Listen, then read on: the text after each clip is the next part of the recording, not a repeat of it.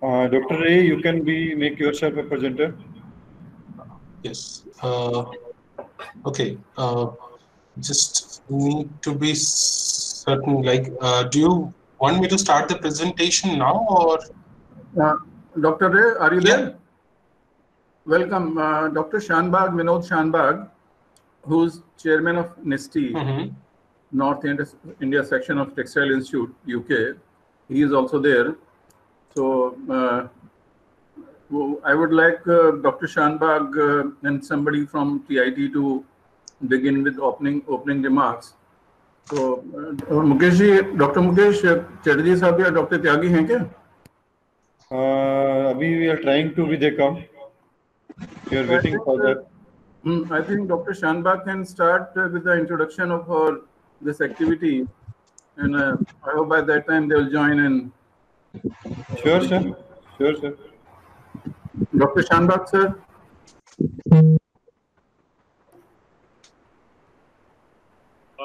Good afternoon, everyone.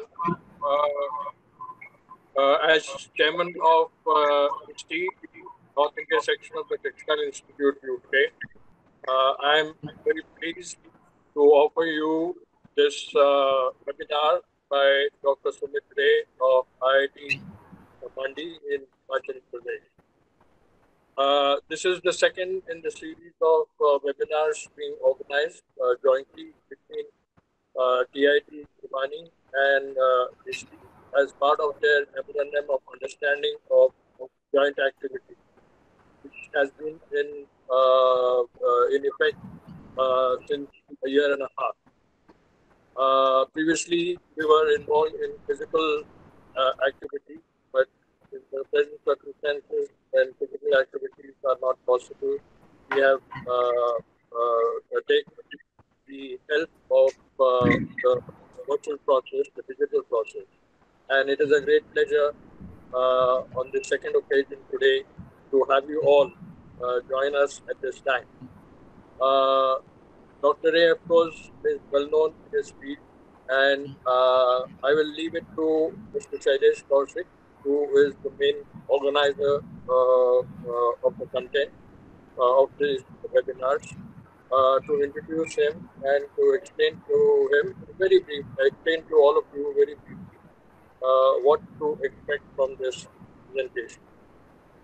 I am thankful to TIT for the support and organization, particularly Dr. Mukesh Kumar, who has been the stellar force behind the TIT, in the TIT IT department, behind this webinar effort. Just in brief, as you might be aware, but just to bring you up, the Textile Institute UK is the world's largest professional body of textile professionals, spanning the clothing, textile, clothing, and footwear industry. What we can say, the appearance industry. And we in India are part of the 4 sections that make up the membership in India.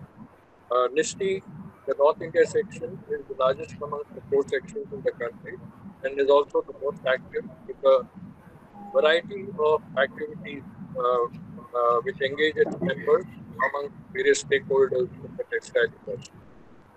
I will be happy if members in this audience express interest in the Textile Institute by joining its membership, and I would be happy to welcome you to this. For the present, do enjoy the lecture that Dr. Ray is going to give you, and I'm thankful to Dr. Ray for agreeing to be part of this webinar series and presenting the second in the webinar series. Thank you very much and enjoy yourself.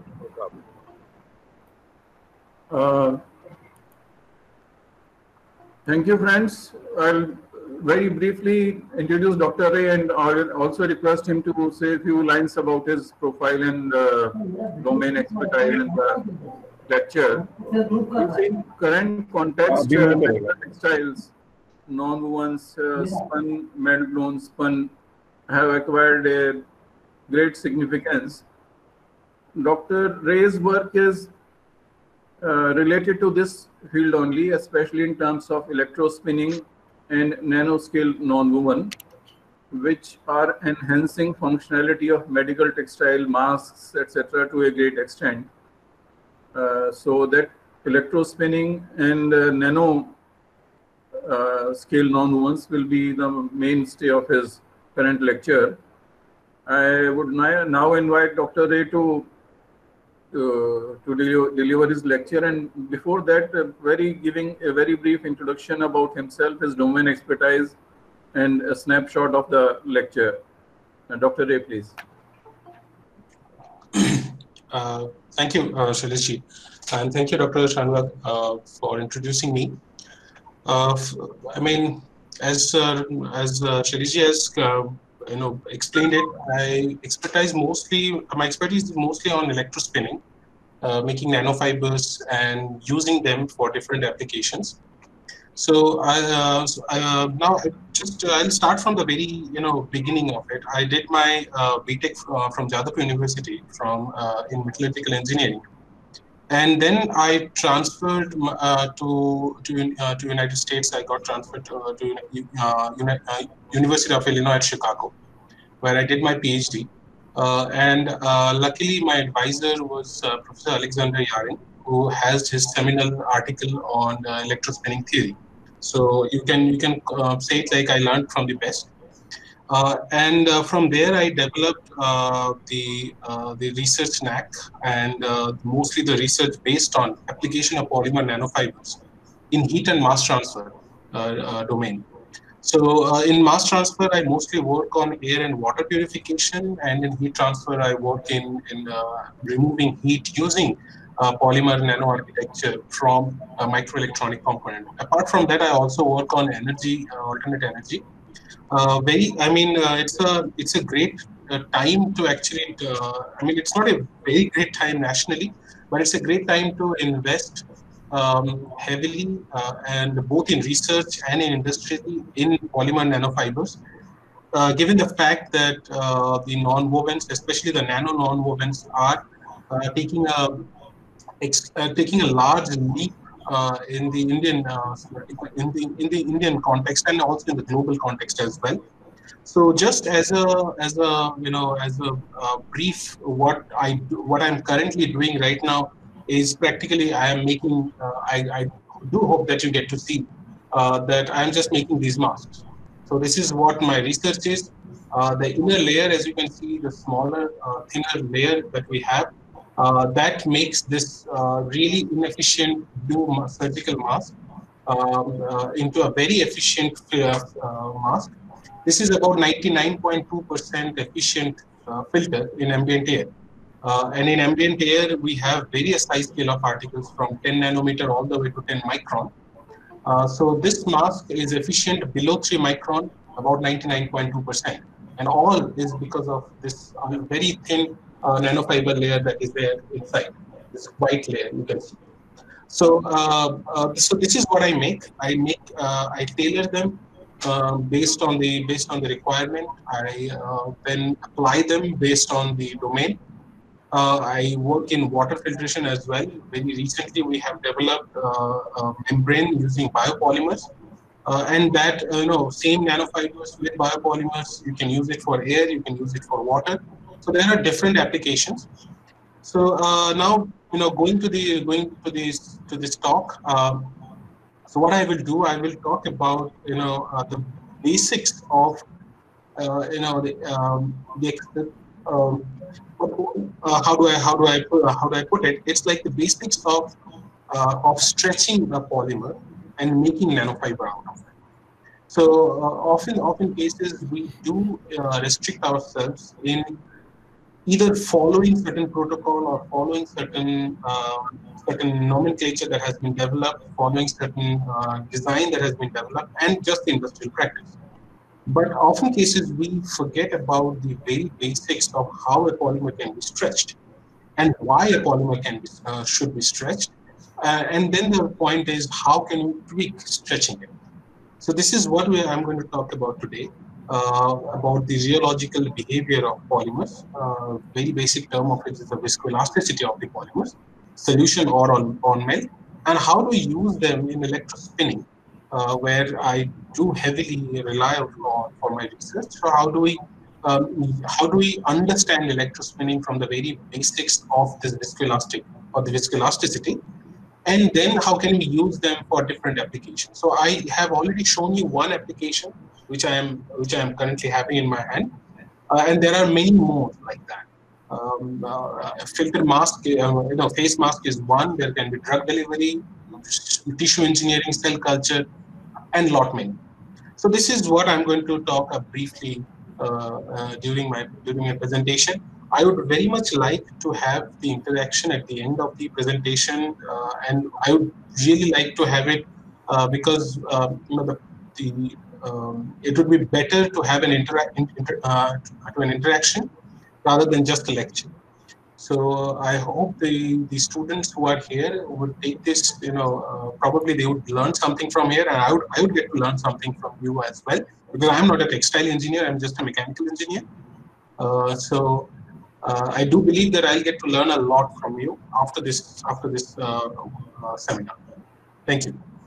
Dr. Ray, if you can just raise the volume, थोड़ा सा जोर से बोलें तो better रहेगा. I will try to talk as loud as possible.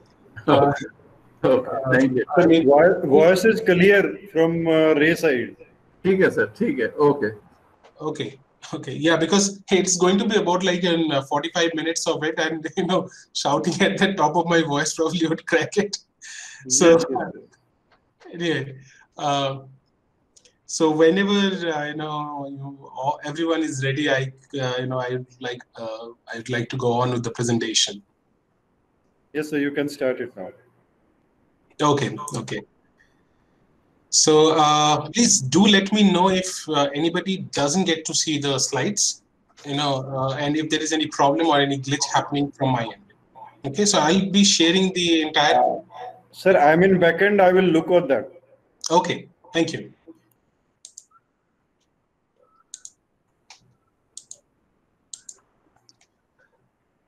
Just to confirm, can anybody is there anyone who cannot see the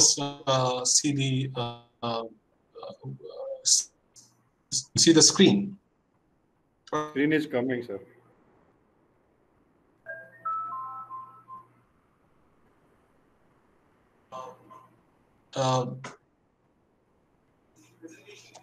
Is the presentation visible to everyone? Yes, sir, visible. Okay, thank you.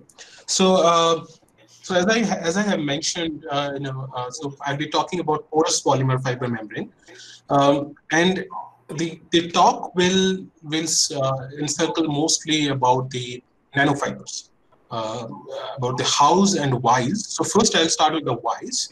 Why nanofiber, or why porous polymer nanofiber?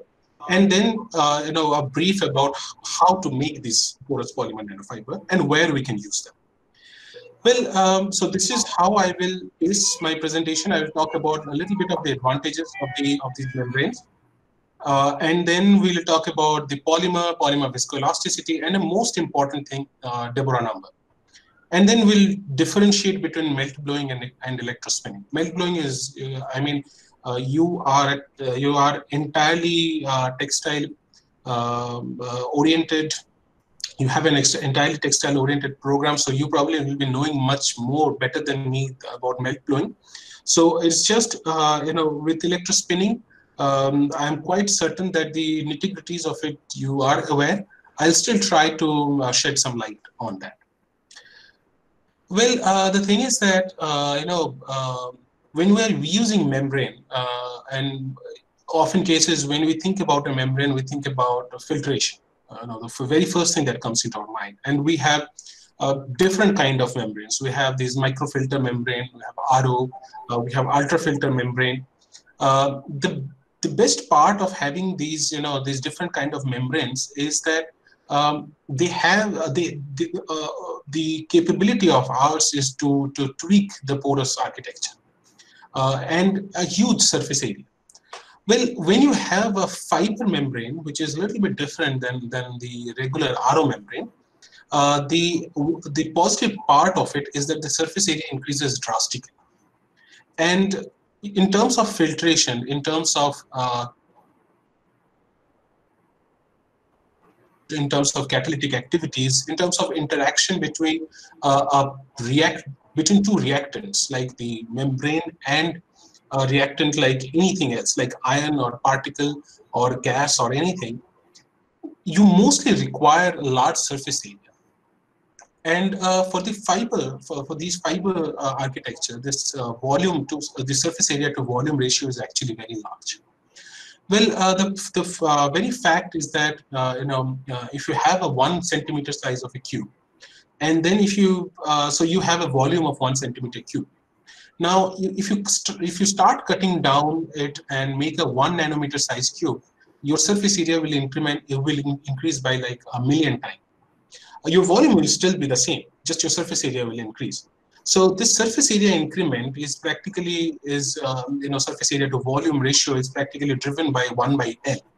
So L being the characteristic length of it. So if you reduce your characteristic length, in this case it is the fiber diameter, if you reduce this characteristic length to a drastic level, your surface area will increase dramatically. Okay, and that would help you a lot.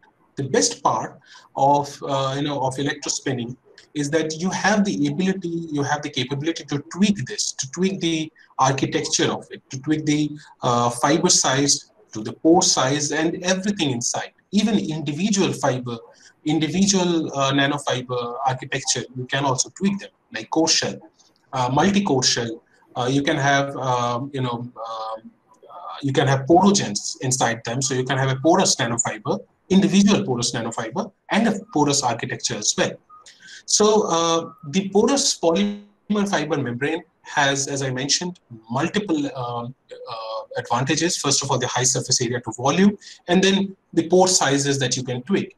The other best part of making porous polymer fiber membrane is that in the process itself, you can add many things, and these additives, if you tweak it, if you can control your process, you can have them within individual nanofiber, like nanoclay or silver, or antibacterial component or medicine itself, so etc. So there are many things that you can actually blend them. But the best part, which I like most, apart from all of these, is the tortuosity. Now, if you are not familiar with the term tortuosity, I believe almost all of you are familiar with it. I'll just still explain it.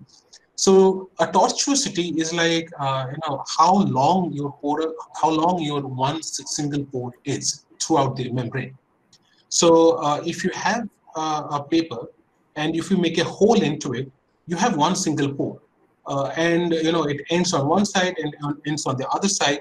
Starts from one side, ends on the other side, and you can see through it. The best part of an electrospun or a nano architecture porous membrane is that the pores don't end up where you get to see. It's not like a see-through. It starts from somewhere. It travels many times. I mean, several times of its actual physical length. So suppose you have a 1 millimeter of a thick membrane, and you have one pore, and that pore can take an easiest path as long as 1 centimeter or even longer than that. And that means that the fluid, like say gas, or for any water or any oil or something that is coming to the membrane, actually has to travel, instead of 1 millimeter, several centimeters. And that enhances the reaction capability. That enhances the capability to absorb or adsorb. And hence, the membrane becomes more and more active, more and more efficient. And with an electrospun architecture or a nano architecture, a nano porous polymer fiber membrane, the tortuosity becomes a key aspect. This is kind of an inverse function of your porosity. So your porosity may be as same as like a melt blown architecture, but your tortuosity will increase drastically. And that is what a nano architecture does provide. And this is a very important aspect. However, this all comes at the cost of you knowing, or sorry, it's not like a cost. I would rather say this all comes at the point where you know how to control the architecture. And in order to know the architecture, you need to know the process behind it. And even before knowing the process behind it, you need to know the science or the mechanics behind it. So this is what I'm going to talk today about. Well, you are all more or less familiar with in the application of nonwovens. There are plenty. I just have put one picture, of a car where you can probably see that there are 37 areas where a nonwoven can be used. So the potential of nonwoven is huge.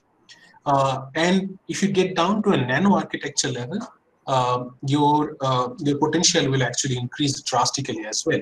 This is something that is not mentioned here in this picture. Is if you have an electric vehicle, you can have a fuel cell which has electrode made out of nano nonwovens.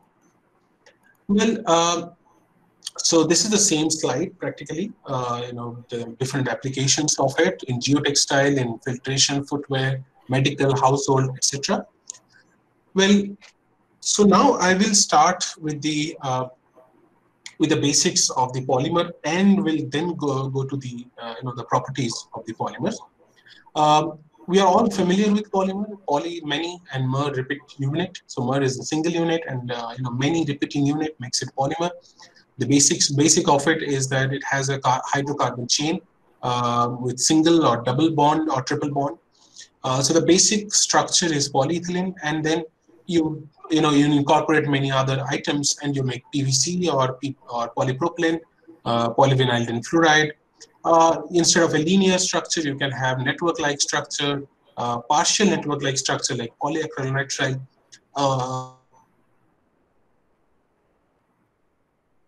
So generally, while we study polymers and we study the effect of viscoelasticity and etc., we generally start with polyethylene because this is a very basic structure, and you can increase the chain, you can increase the density, and your many properties will change.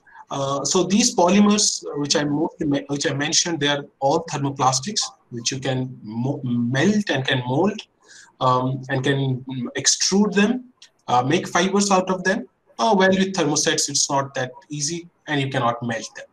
And most of our polymers that we use, they are all thermoplastics.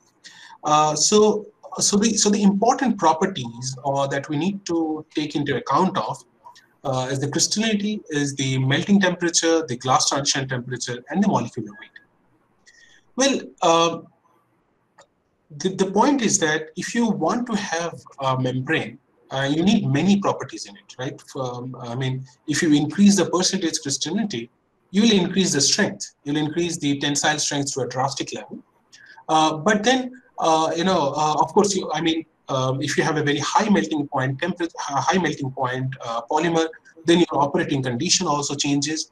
But in often cases, they don't become very good adsorbent. You increase the crystallinity in them. The capability of adsorbing within the fibrous architecture, so water molecule going in within the polymer macromolecule reduces. So there's a trade-off. You need to have a strengthened architecture, which will melt at a later temperature, but you may have to compromise a little bit on the crystallinity or the amorphous aspect. Well, crystallinity is something of a polymer that is extremely tricky. Polymer crystallinity is not simple. It's not like a metal. The fact that a polymer is not 100% crystalline is just an understatement. Often cases, these polymers are amorphous, as we are seeing as we use them. So a polymer crystallinity is more or less like a noodle, right? So you will see a domain where you have very good alignment, and you have this crystalline region, and then in polymers, majority portions are completely random, and that is what we call it as amorphous. So when I said noodle, the image on the right, actually, that's probably a better visualization of a semi-crystalline polymer. You see, there is some sort of crystallinity, some sort of arrangement visible there.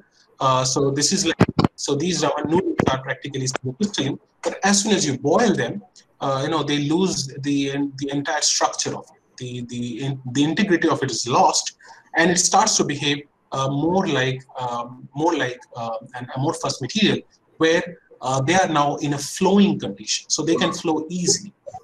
So if you increase the temperature, once you go beyond glass transition temperature, this flowing becomes very easy. Now, in majority cases in polypropylene, like you use these milk bottles, or you use the curd bottles or jugs, you take it out from the freezer, and it's still flexible, even though it was at a very low temperature.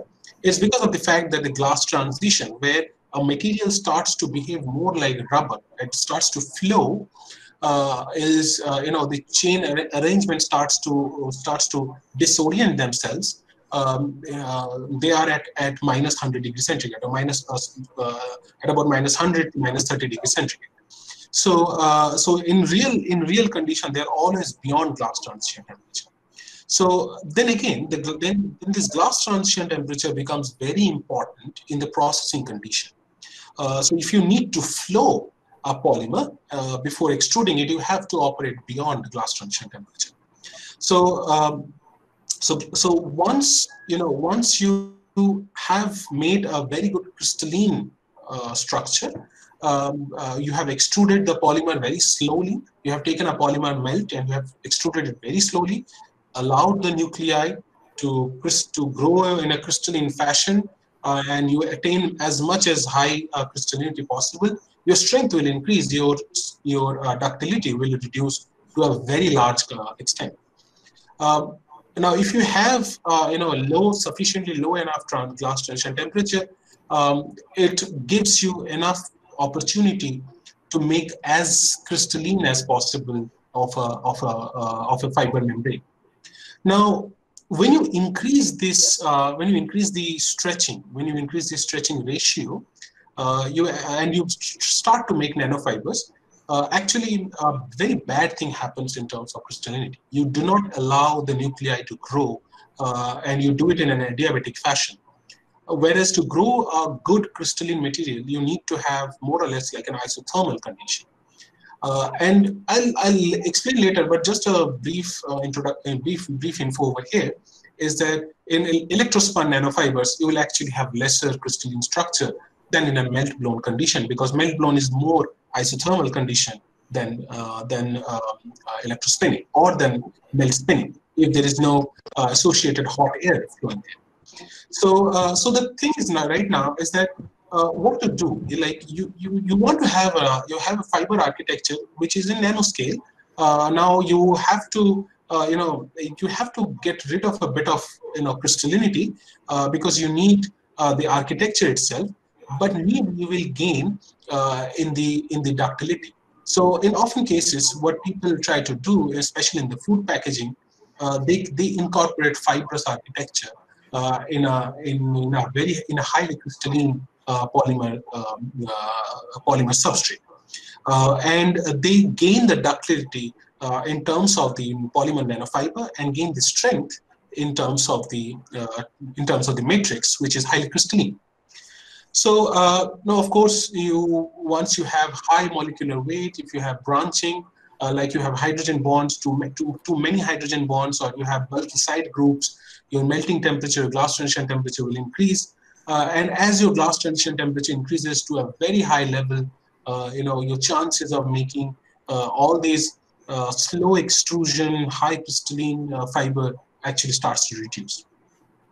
But then again, what is our requirement? If our requirement is nanofiber, we probably will be able to still get rid of few things, and we can incorporate elements like nanoclay, or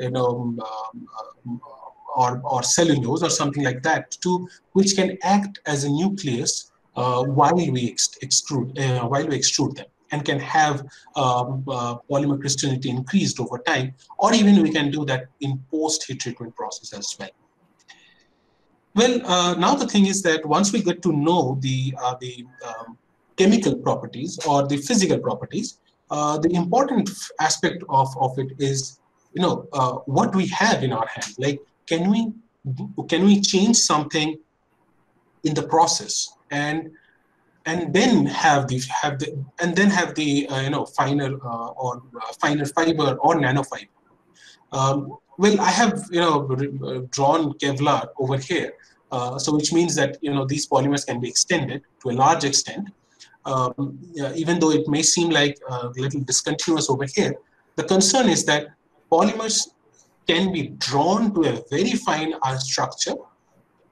The same polymer, which with one process may not be able to be drawn, but with another process you may be able to draw it to a very fine structure, given all these glass transition temperature, the melting temperature, the crystallinity, all these aspects, maybe not the crystallinity, but melting and glass transition temperature, all these aspects are fixed. So you cannot change them there. But you can change something in the production process itself. And this is the most important aspect. The point is, if you take a plastic rod and if you put a weight on it, it will stretch, but the moment you release it, the plastic rod would come back. That's the elastic effect of it. But if you keep the load, same load for a very long time, what eventually will happen is that the plastic rod would like to forget that it was being stretched. And in that process, the macromolecules or the polymer chain will start to flow with respect to each other to relieve this stress. And this is the creeping effect of it. I'll just go back to one slide. This is the stress graph that was there. So, in a normal uniaxial tensile testing process, what we do, we increase the stress and see how strained it is, how much more it can be elongated. However, if you keep for a plastic rod, if you keep the stress constant and you have it for a very long time, then eventually it will relax itself and will come to a steady state where it has relieved most of the load, most of the stress concentration in it, and will elongate to an extent which was beyond our understanding at the very beginning. And this is something that is going to help one in making nanofibers. So this is like, this is what we call it as the viscoelastic effect. So once it flows, it's like a viscous fluid when it flows. It's like a honey, but where it gets stuck, or what should be the initial weight to start this flow is the elastic effect. So if you take a silly putty and if you roll it on the desk and allow it to settle, what will happen that it will flatten itself. So initially you provided some shear stress, and in the effect of viscosity, it starts to flatten itself, and at one point of time it will get stuck because the elastic effects have kicked in. This net property is what we call it as viscoelastic effect. And this viscoelastic effect is actually very, very important, or an associated Deborah number, which is written over here, is actually very important. And Deborah number is a number that is associated with the production process itself. So in the left of the slide, you see there are 3 images. So that's a very viscous polymer solution, which was being dropped, and while it is flowing down, we get to see the viscous effect of it. So while pouring it, I'm providing shear stress. And when I'm providing this stress, it's following Newton's law, which is sigma into viscosity into strain rate. And in that process, it flows. So that's the viscosity, or that's the viscous effect. Now with a scissor, we could cut it. And as soon as we cut it, the jet which was coming down goes back. And that's the elastic effect. That's the Hooke's law. So once we couple them, then we get to see the image on the right-hand side where sigma by time is provided. And this is how the stress is being relaxed as molecules try to rearrange them. Well, now if I put some time associated with it, like with over what scale of time the polymer relaxes itself so that it forgets how it was being stretched and stays in that domain. Why I'm trying to say this is that if you take a drop of polymer solution like polyethylene oxide, and if you try to stretch it, you can stretch it down to 1 micron level. From a 1 millimeter drop, you can stretch it to 1 micron of fiber, and it would stay as 1 micron. The question is, what is the time that it takes to stay as 1 micron? And that is the time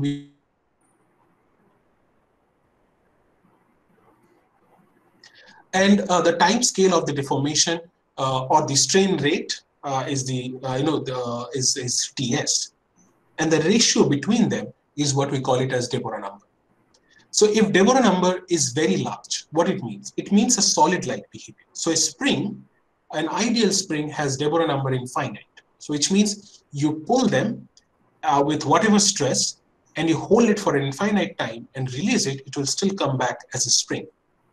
But if you take water, you pour it in any vessel, it will take the shape of the vessel.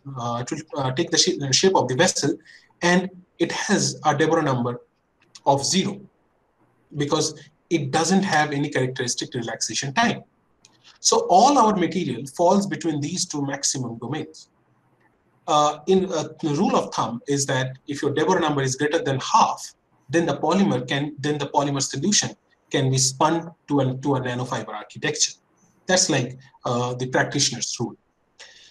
So, so how do we understand this Deborah number? So if you take the silly putty, as I have mentioned earlier, if you release it, if you roll it, you release it, it will spread like a viscous material.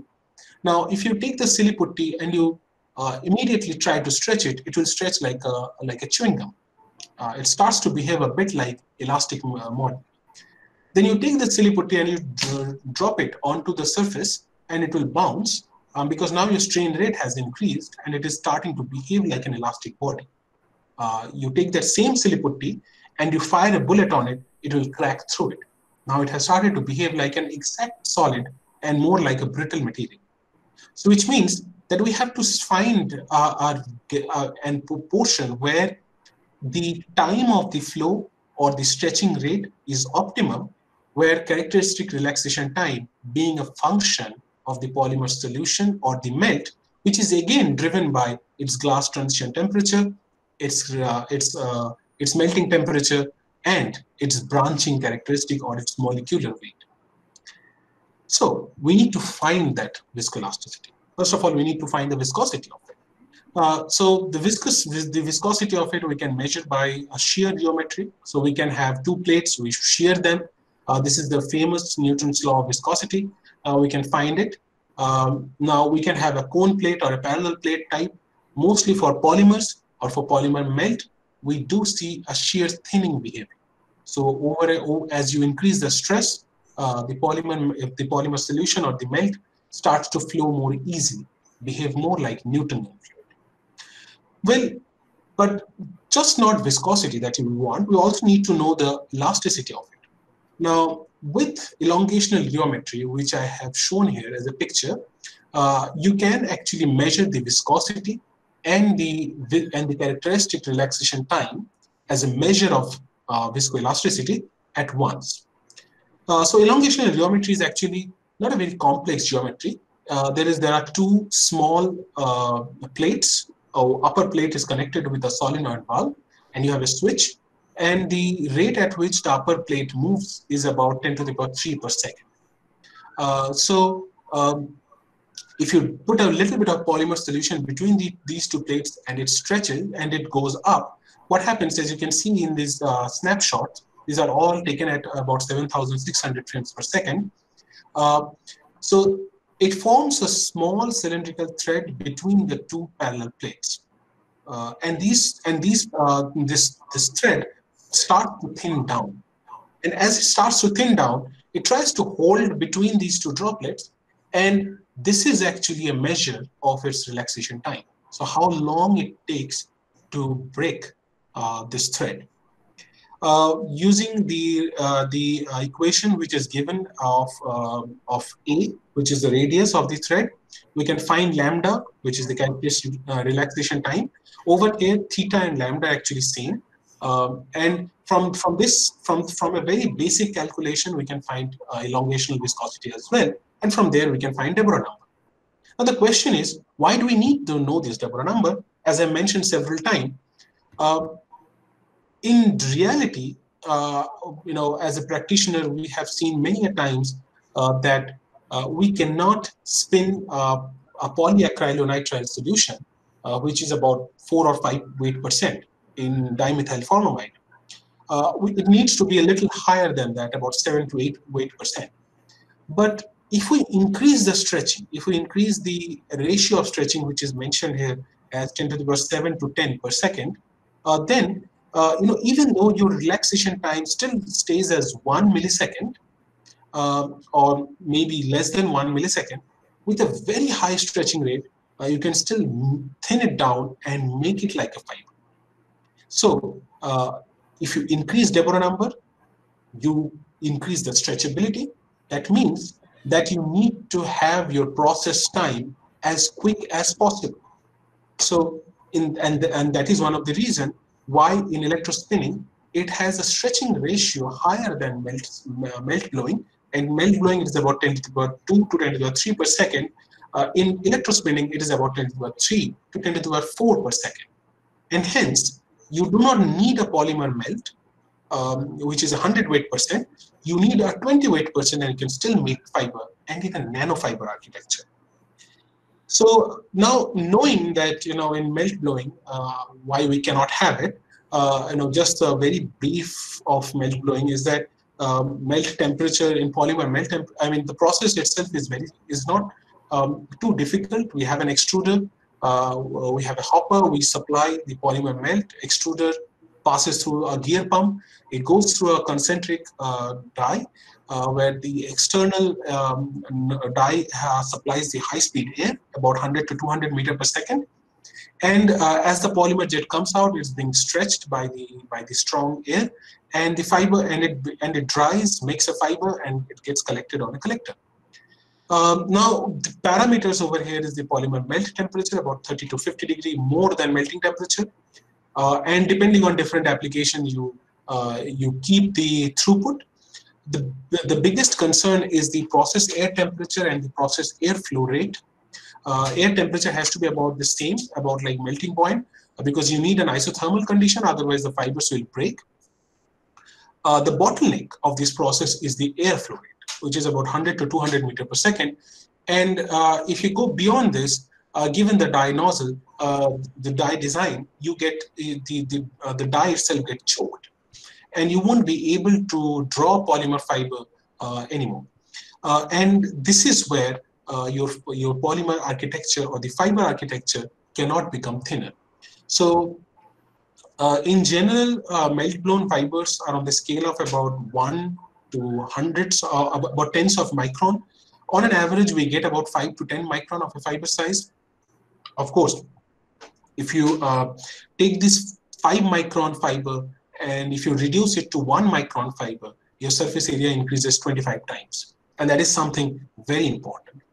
And that is where, electrospinning comes in place.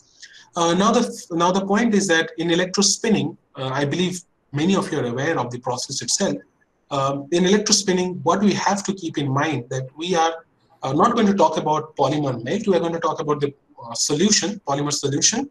Even melt also you can do the same process. Now polymer solution, it has lesser viscosity than polymer melt, and obviously lesser characteristic relaxation time because you have lesser concentration, less weight of the polymer. So the net solution will not have as much viscoelastic effect as the polymer melt was. So now, in order to make fibers, you have to have a very strong force in particular drawing direction, and that is being provided by the electric field, which is several kilovolt per centimeter. So in this process, we take a polymer solution and we pump it with a syringe pump. We have a needle through which the polymer jet comes out, and we connect a very high voltage supply with the nozzle and a collector, which can be a static and can be a drum collector. And as the polymer jet comes out, it experiences drag, it experiences bending instabilities, and it makes fiber as the solvent evaporates as well. The question over here is that why do we call it spinning? Why don't we call it spraying, or why don't we call it just a simple spume? So here I will provide a bit of details. So as the polymer solution, so this polymer itself doesn't have any positive or negative charges. And the solvent is not that conductive as well. So solvents we mostly use like dimethyl formamide or formic acid, acetic acid. They are not as conductive as hydrochloric acid or nitric acid could be. So now you're supplying several kilovolt, like 10 to 15 or 20 kilovolt at the nozzle tip, and you are producing too much of positive charge. Now, as the droplet comes out, it contains that positive charge, and because of surface tension, it tries to remain as a sphere. But then the positive charges repel each other, and because of the surface tension, it elongates as much as possible, making a Taylor cone. This angle of Taylor cone is about 29 to 49 degrees. So it makes a Taylor cone. Now, the voltage, the electric charges are still repelling each other. And as soon as you increase the voltage, then one polymer jet shoots out of this drop, and it travels in air and comes to the collector. Well, as it comes out like a straight jet, like an arrow, and then it experiences bending instabilities. Now, what is this bending instabilities? You see, in our world, everything is vibrating. So as we are talking, we are issuing air. So even in an inert ambient, even in space, if we try to do this electrospinning, we'll still get this bending instabilities because the pump, because the syringe pump is running. So it has its own vibrational frequency that it allows to be traversed through this polymer jet. And as the droplet becomes thinner and thinner and comes out like a fiber, and the solvent evaporates, it starts to become massless, and this vibrational frequency becomes too much for this jet to be kept it as a straight jet, and eventually it starts to vibrate. It starts to fluctuate. So in a fluctuating jet, even if you see at the right bottommost image, if we think about a polymer macromolecule, and if we take 3 point charges A, B, and C, which are repelling each other, and then suddenly this slightest of this vibration, slightest of this fluctuation takes point B to point B prime. Then, even though it was in the beginning, while it was not fluctuating, point A was pushing against point B, and B was pushing against point C, and so B and C were pushing against each other, and A, B, and C were going farther apart. Now, when B moves to B prime, A and B still repels each other, and B and C repels each other. At the end, we get to see B prime moving towards the direction of F1, and hence we start to get to see a bend in the fiber architecture, which you see in the bottom middlemost picture. Now, as the fluctuation is like it's more or less turbulent, and B prime, and then other point can get expanded on the other side as well. Eventually, this starts to this bending, this B prime going towards F1 starts to become longer and longer, and eventually it makes a helical path, and hence it becomes spinning, and it gets collected over a collector. So as it travels through the air, it experiences several kind of instabilities, several kind of bending instabilities. Well, now as we know, the basic of electrospinning, where we can tweak it. First of all, if we get to know the viscoelastic parameters, like the characteristic relaxation time of a polymer solution in a particular solvent. Solvent can be good or theta solvent, or can be a bad solvent. So if we get to know the viscoelastic parameters, what we should do, we change the other parameters, like the voltage that should be applied, and or the electric field. And this electric field will eventually draw it stronger and stronger. So there you can see in articles that in some articles people mention about the same polymer solution. They explain the same aspect, and they say we have used 10 kilovolt for a 10 centimeter distance, where other mention that they have used 15 or 20 kilovolt. What they do not mention over there was what was their surface tension and what was their viscoelastic component. So if you need a very fine architecture, you need to play with the concentration, which will evidently affect your viscoelastic parameter. So if you measure the viscoelastic parameter, and if you know what is the characteristic relaxation time, you will be able to have an idea that whether or not your fiber structure will form. If your characteristic relaxation time is in microsecond, then there is no way you will be able to make fibers and nanofibers. But if it's in the order of millisecond, you will be able to make fibers. If it is in the order of seconds, then yes, you will be able to make fibers. If your collector is very close to the needle, then probably you will have a very thick fiber. And this fiber, as it will come, it will hit the surface and it will relax and it will thicken. So instead of making a nanofiber, you will start to make microfiber. So then you need to increase the needle to collector distance and allow the fiber to be stretched as much as possible. Now with electrospinning, I have mentioned it earlier that you won't be getting as crystalline structure as you may get in melted blood, or you may get in spun bond. You won't be getting the same crystalline structure in electrospinning. If you increase the voltage, if you increase the electric field, you may get a stress-induced crystallization where you still have a solid fiber and you are still drawing it on the expense of a liquid domain, and then you will get a completely solidified crystalline domain, 100% crystalline domain, but that will look like a shish kebab kind of a structure. So now knowing this, let's go to the application. The parameters I have already mentioned, the process parameters are very important. Often cases, we end up, at least in the academic level, I do definitely know,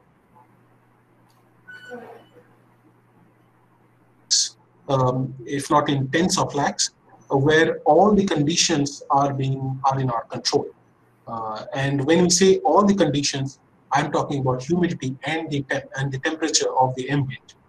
So if you can control humidity and ambient, you can get more or less same kind of fiber architecture.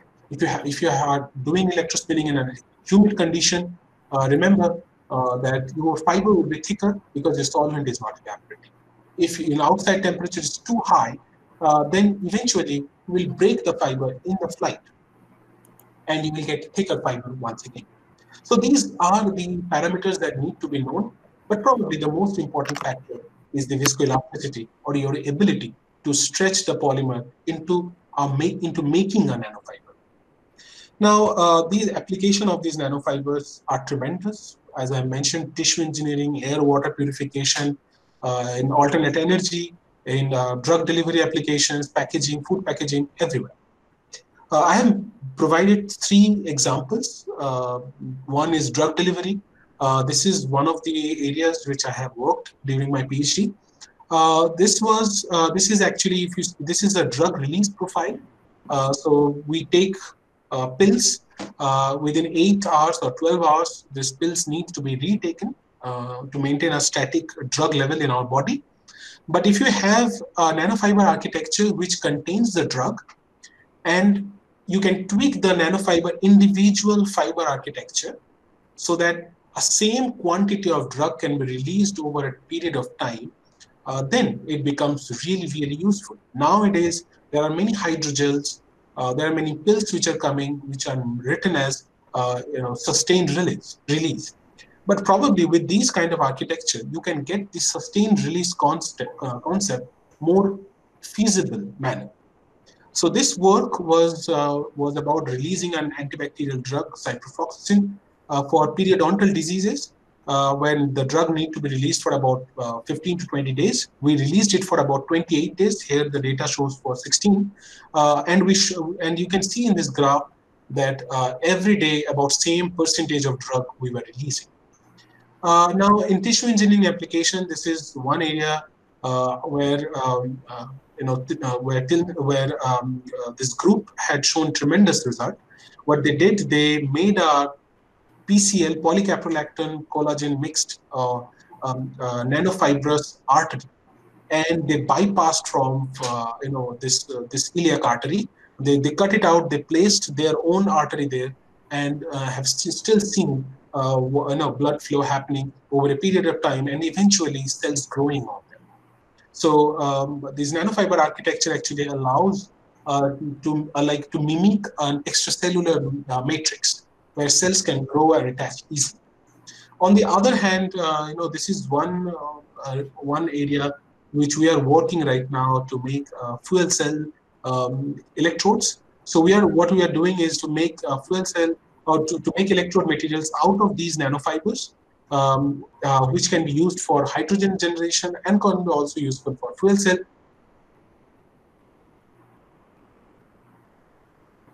especially for when I was showing the face mask. The reason to avoid several layers of melt blown is that melt blown architecture blocks the flow and increases increases pressure drop drastically. Whereas in a nanofiber architecture, because of the increased tortuosity and because of many fibers present, but they are in nanofibers, so it induces slip flow, it reduces the resistance to flow, and increases particle capturing. So the same effect can be actually obtained with a single nanofiber layer, which was initially which I had showed during my presentation. So now the thing is that this is the end slide.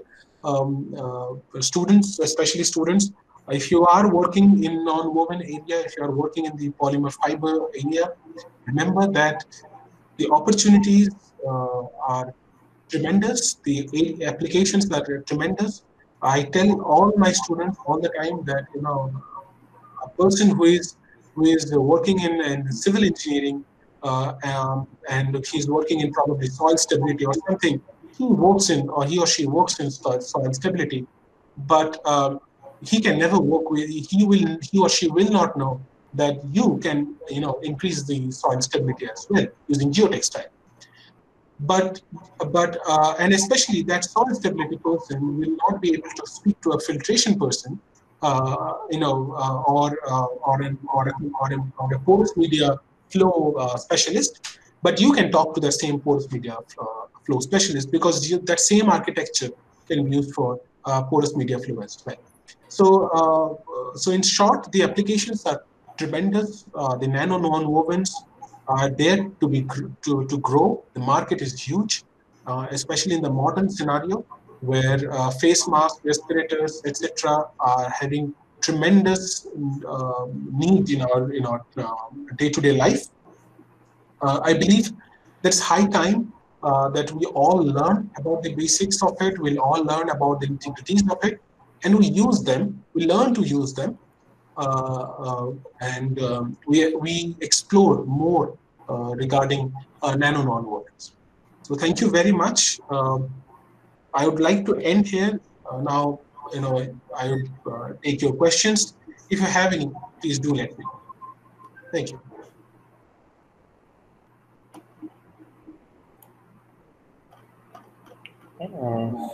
Shailesh ji.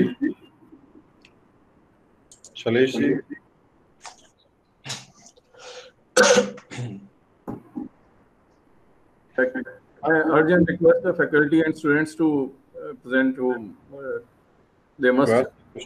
I'm sure they must have gained from this very insightful lecture.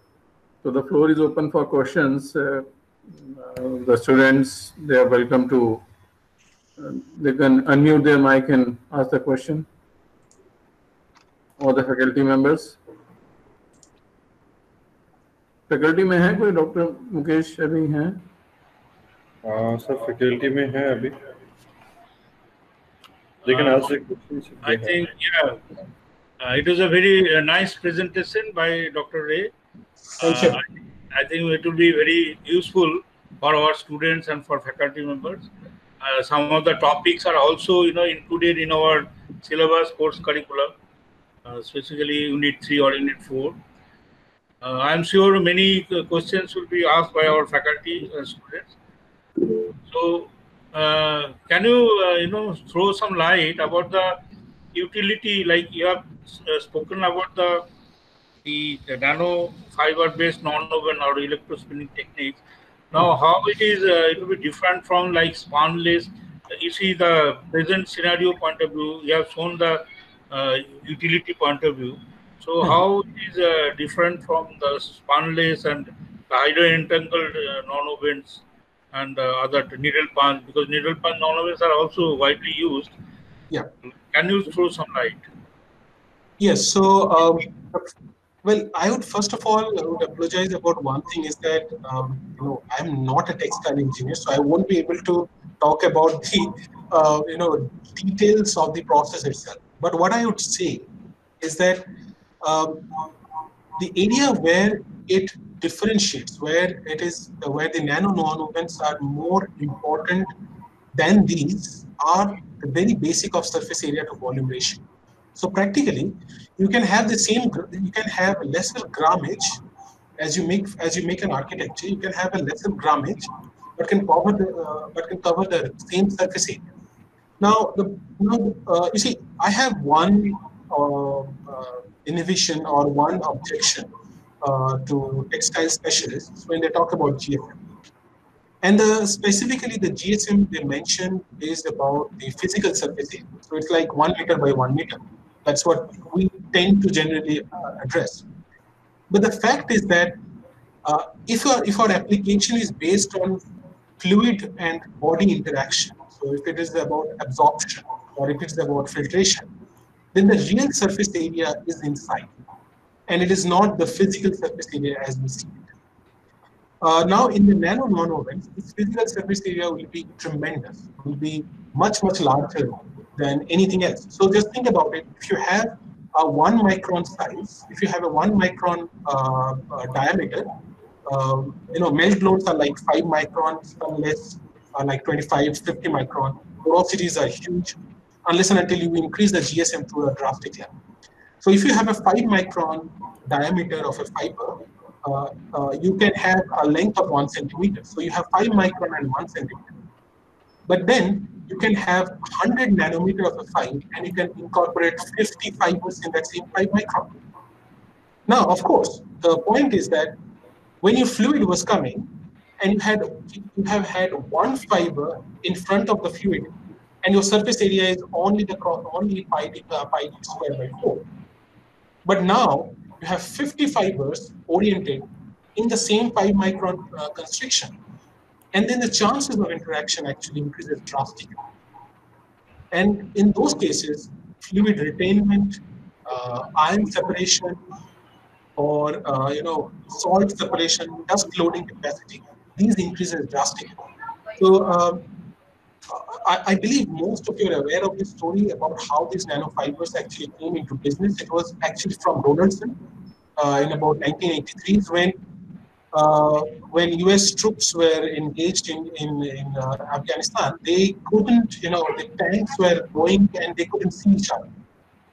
According to, of course, United States believe that all the world is like similar to them. So they didn't anticipate this problem. They didn't anticipate.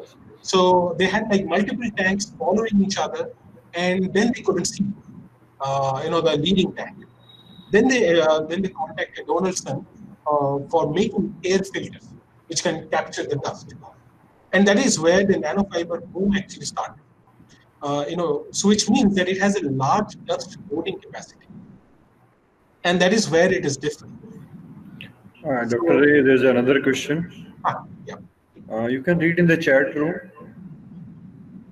There is one gentleman, Nihal Sharma, becomes flat. What factors make this happen? It's a time effect or some parameter change.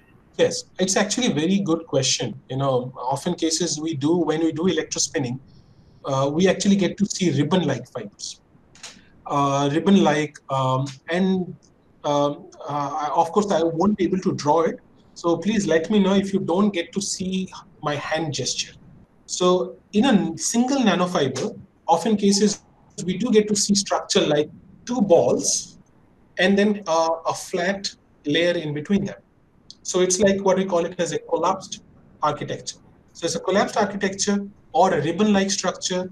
So there are many things that we do get to see. So this happens because of two reasons.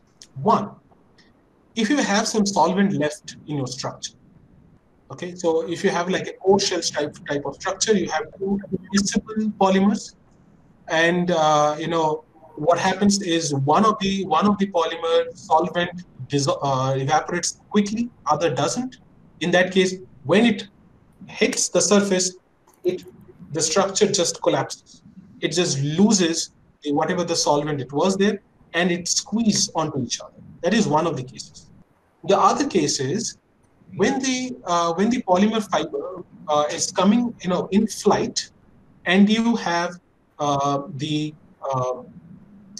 collector placed at a very high distance. So in that case, the polymer which is already solidified, and you have and in this case also you are applying very high voltage, the fiber dashes onto the surface. So as it dashes onto the surface, then it experiences whatever stress it was carrying. It didn't relax in the flight, and it hits the surface, and then it relaxes. Now, as it relaxes, since it was not solidified completely, as it relaxes, the polymer macromolecule starts to flow sideways. So, you know, in polymer, the macromolecules can move in three directions. Either it can go up and down, it can go like this, or it can rock like this. Okay. So when it hits, the polymer macromolecule just moves sideways, and in that case, the entire individual fibril within a fiber starts to move further away, and then it becomes flat. So one way to avoid, so this happens in a monolithic fiber, it's not necessarily in a core shell kind of fiber. So in this case, what we generally do, we make sure that our polymer fibers are dry and they are not coming wet onto the collector. So either we add some solvent which evaporates quickly, or we keep our nozzle to distance in an optimum fashion. Sir, another question. Yeah. Why the bulk production is challenging for the nanofiber? Any update towards bulk production? Okay. So of course, I mean, there are few companies. One of them is placed in Tehran. There is El Marco. El Marco is there. There is FNM. There is one company based in Pakistan as well. And of course, there is one in India, Spin. There are many who are trying to produce in bulk. But one thing that we do have to understand is that, you know, making nanofiber is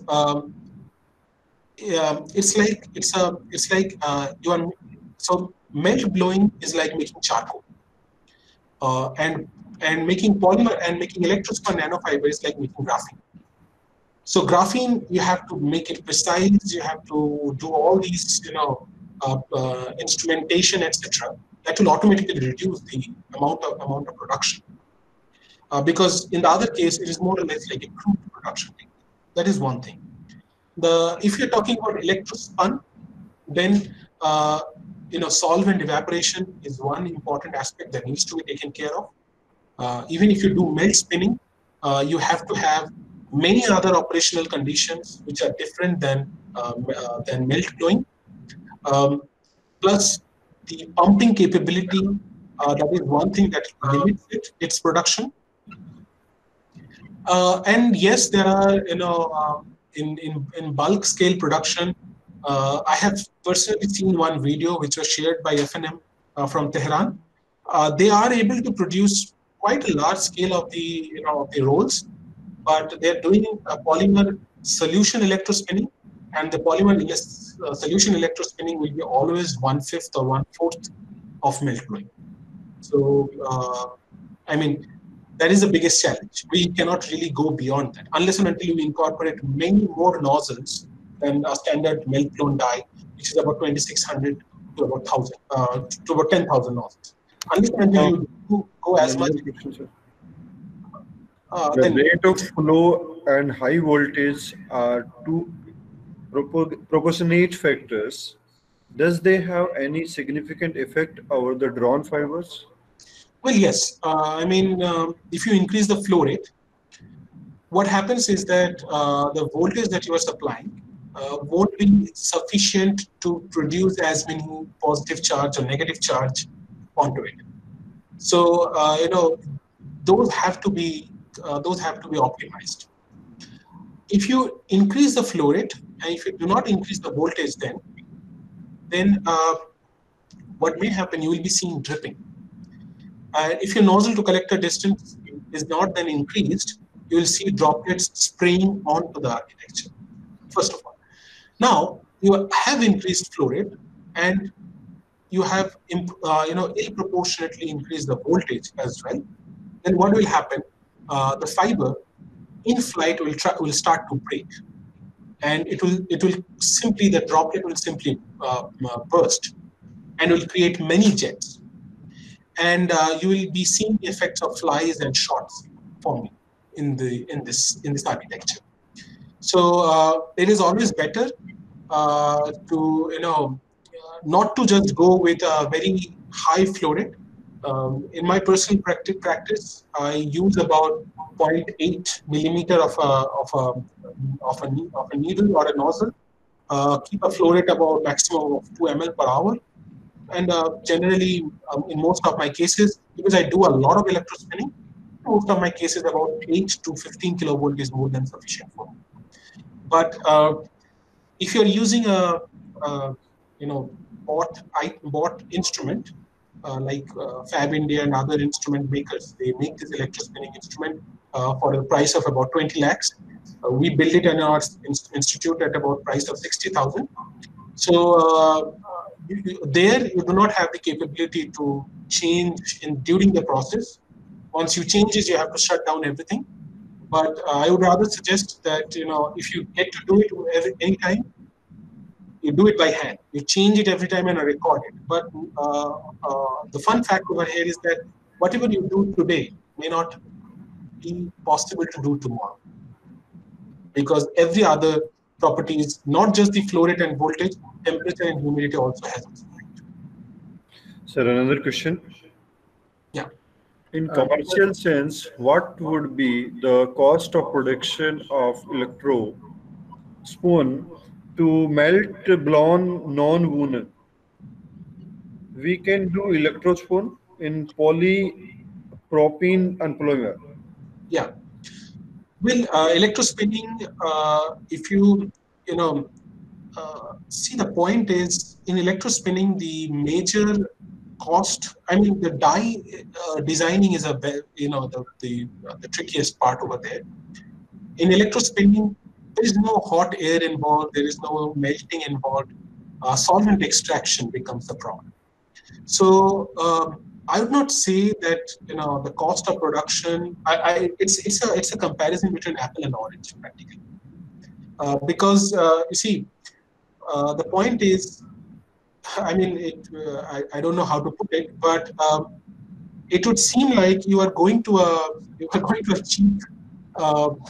cheap restaurant, and you are giving them 10 rupees. You are giving them a price of a vada pav and then asking for a biryani. So yes, electrospinning in that sense will be costlier than melt blowing. Now, electrospinning a polypropylene membrane, polypropylene, if you melt it, yes, you can do it in a melt spinning process. And melt spinning is commercially possible. Okay, another question, sir.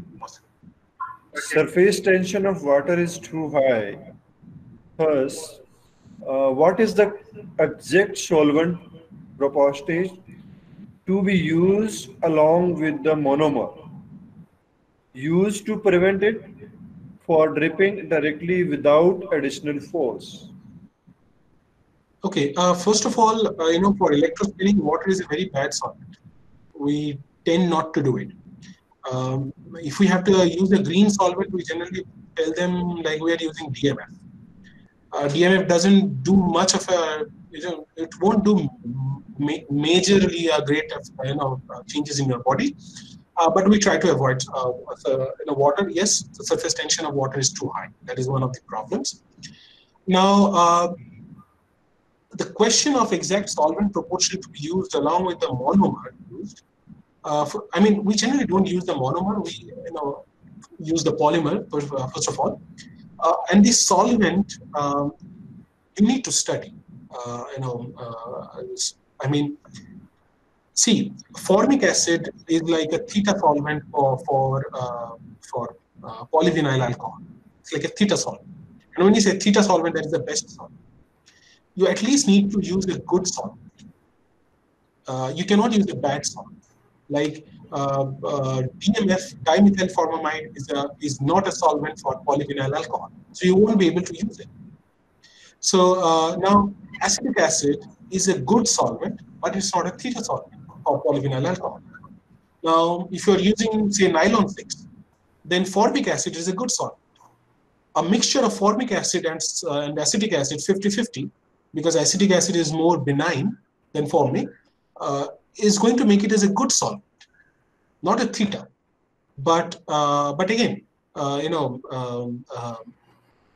generally and commonly available nylon 6, you won't be able to mix more than 25% even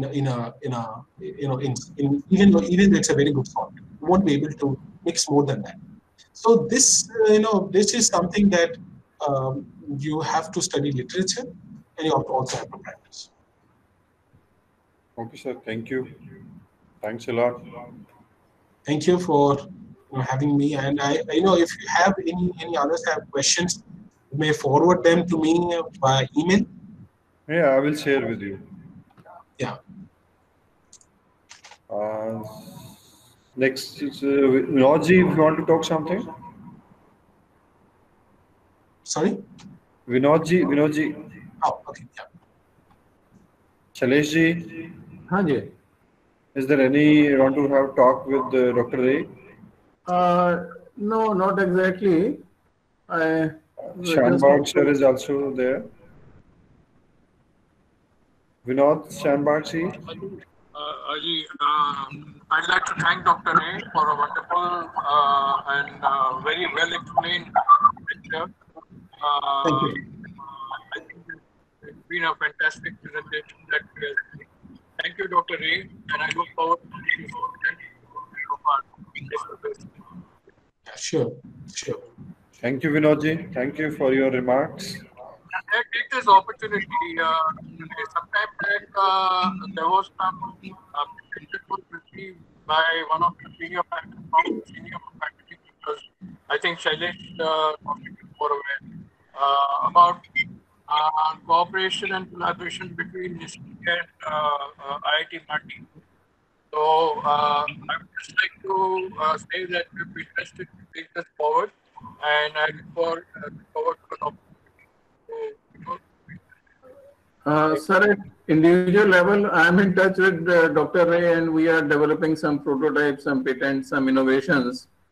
And of course, IIT Mandi, I would again request Dr. Ray how we can institutionalize our relationship.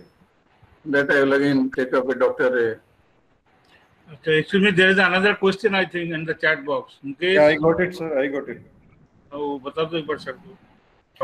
Is there any process to reduce the melting temperature of a polymers like a PVA in electrospinning, since melting might take a lot of time? Well, okay. That you can, one can use low molecular weight polymer, low molecular weight PVA.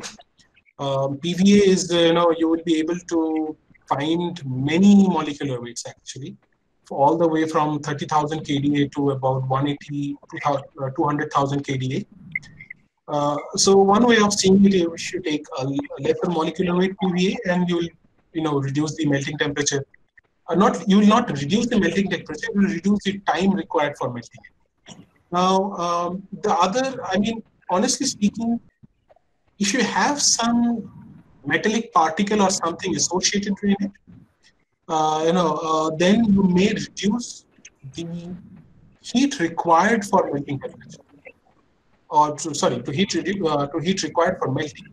You cannot actually reduce the melting temperature. It's an intrinsic property of that particular molecular structure. So you won't be able to reduce it, but you can reduce the time required for it or the heat required for it if you have some reinforcing agent like maybe graphene or carbon, or maybe some metallic particle, or if you take a different molecular weight altogether. Of course, you can reduce the degree of hydrolyzation. That is one more thing that can help. But again, there is no straightaway answer for reducing the melting temperature, because melting temperature is an intrinsic property of that polymer. Best way of doing it is by taking just a smaller molecular weight PVA. Dr. Ray, can I ask a few questions and make few comments? Sure. This electrospinning, does it find a usage in graphene manufacture, graphene-based electrode sensors? Yes. So it won't be like electrospinning then. It will be more like electrospraying, where you can actually spray graphene suspended solution. Of course, the other, one of my work was actually having carbon black, and then spinning polycaprolactone with carbon black to make a conductive transparent electrode. Used and the basic use for it was to make a glass heater, especially for cold region, and then making a room warm using glass heater. So yes, carbon black maximum size was about 5 micron. With graphene, if it is nanoscale, 100 nanometer, it is very easy to incorporate and to spin it. And you can, I believe there are applications involving smart textile. So people are trying to incorporate that into woven shirts. But if you want to have a small patch of it and incorporate in your book, in your pocket, or maybe on your skin somewhere, or use it like a bandage. Actually, I was looking two applications of this in mind. One is high altitude clothing for Siachen area, where if you have a thin clothing with the nanospun graphene, which can be sort of artificially heated, still being smaller in size. That was one idea. The other was if I can have a tattoo-like sticker for a EEG kind of thing. EEG is that echocardiograph.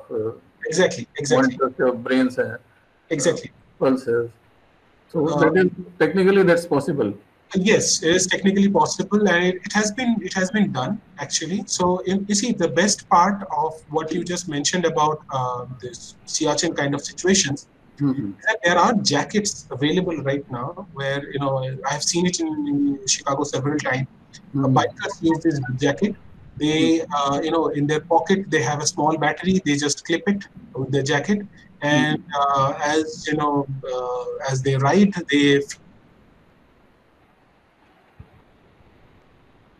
and all of these have actually metallic wires in them.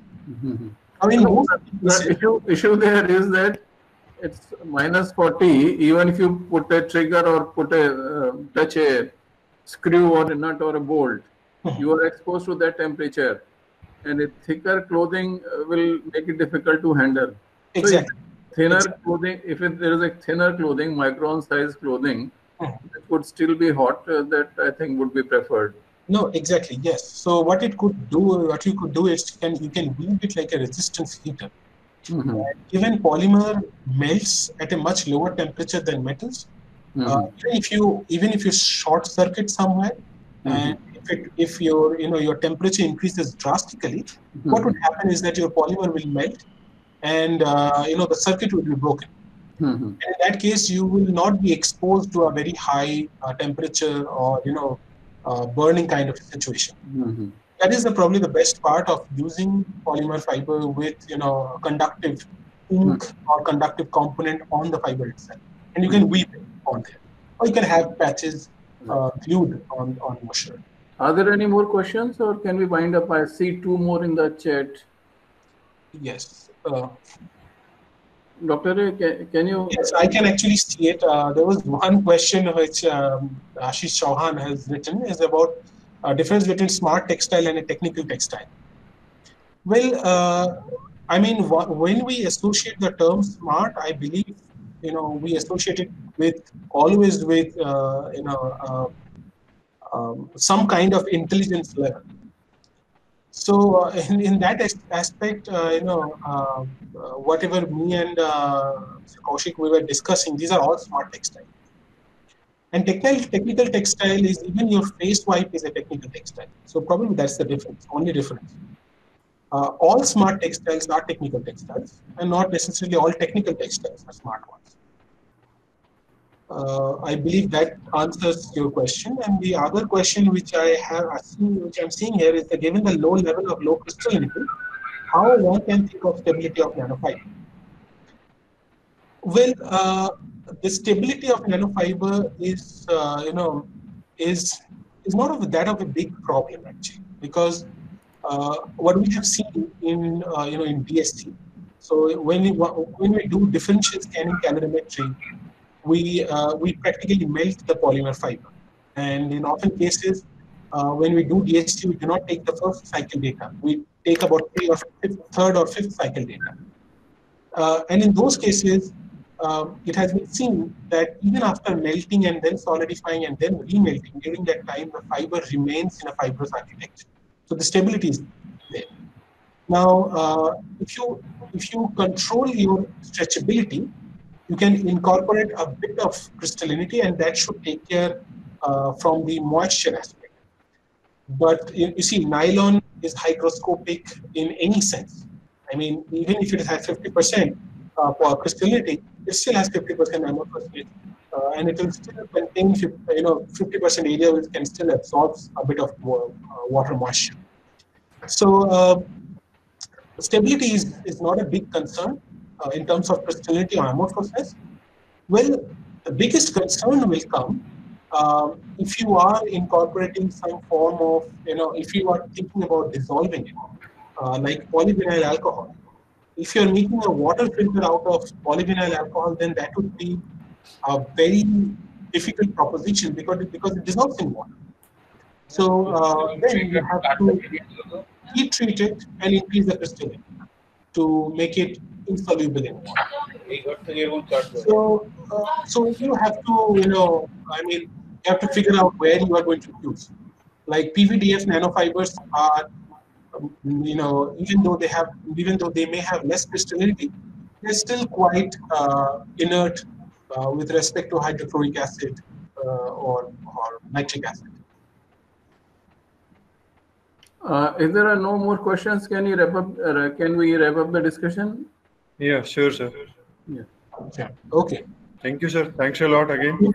Thank you, Dr. Vinod Shanbhag, sir. Thank you, K.N. Chatterjee, sir. Thanks, Dr. Ray.